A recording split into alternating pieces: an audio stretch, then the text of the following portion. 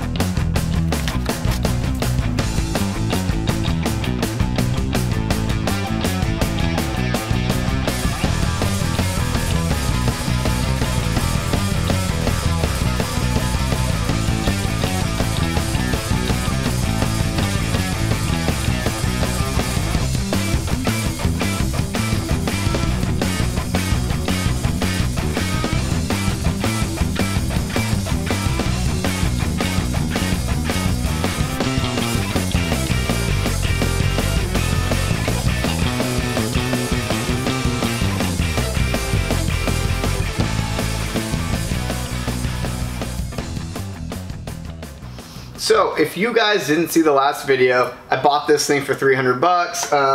It turned out to be a 400. I don't really know a lot about 400s, but I put a video out, and to be honest, everybody gave me a ton of info. It got a lot of attention, and people gave me specs and builds and stuff that they had done, and honestly, I really enjoyed reading all about it.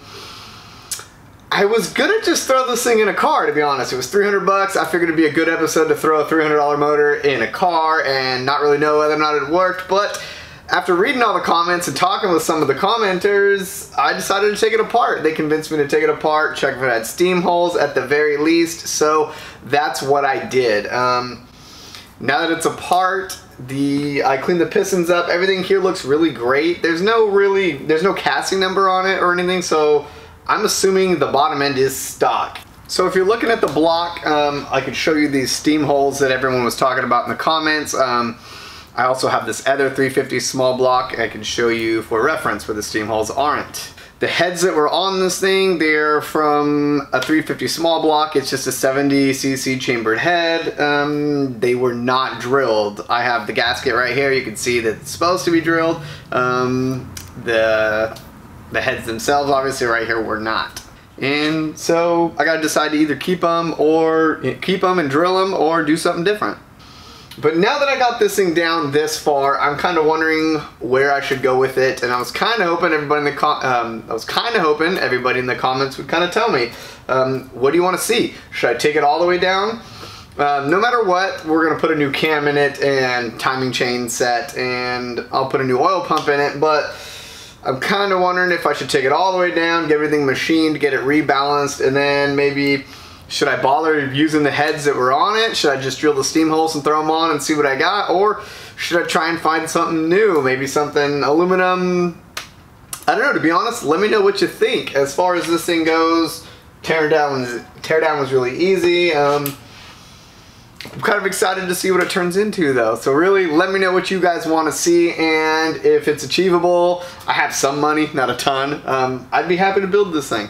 So let me know. I want to build it the way you guys want to see it built. Alright, so that's it for this episode of Budget Build Garage. If you like the episode, if you like the engine, if you want to tell me what I should do with this thing, like, comment, subscribe, and I'll catch you on the next episode.